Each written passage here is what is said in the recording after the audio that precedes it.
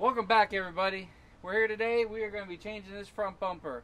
So it's going to go from this to this. So stay tuned.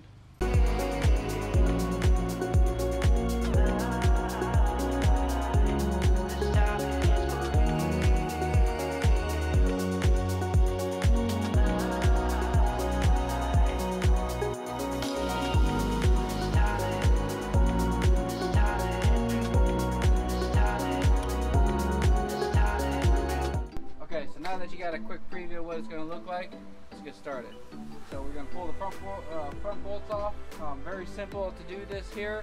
I do recommend you disconnect the battery for this, so just in case your airbag goes and tries to deploy, because there are sensors on the front.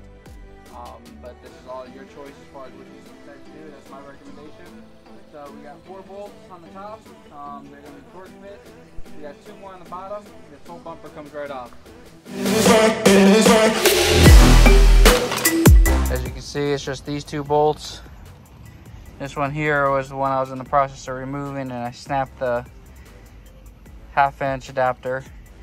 And then I got this one down below here already out. I still got this one here, but I can't really do anything until I get that adapter. So gotta finish painting some of this front on the sway bar and start finishing some of this up. You can still see some yellow down there. But I also gotta adjust these lights. So driving around last night, you got all the bugs, and so we gotta make an adjustment to that, which I'll probably do that here in a little bit while I'm waiting for Xander. Okay, we got the 1/2-inch adapter. Got it broke free. We're ready to kick this bad boy off.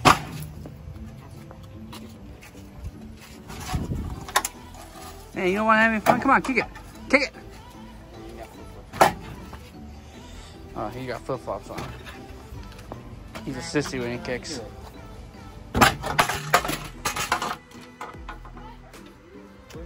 Man, those are rusted. Those are really crap. Okay, so we got the bumper off.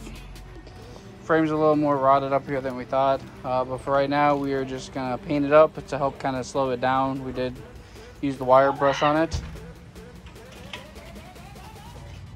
We did paint it up too, so we're just waiting for the bumper now. The bumper does show out for delivery by UPS, so as soon as they get here, we will open it up and get this mounted.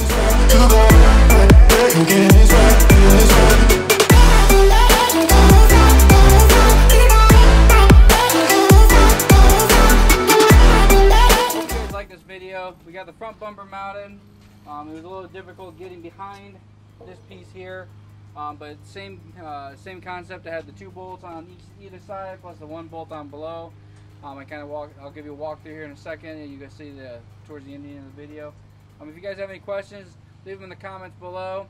Also, check out our merch store down below in the comments. This is one of the Overland shirts that we have for Airsman Performance. We also have other shirts on there as well.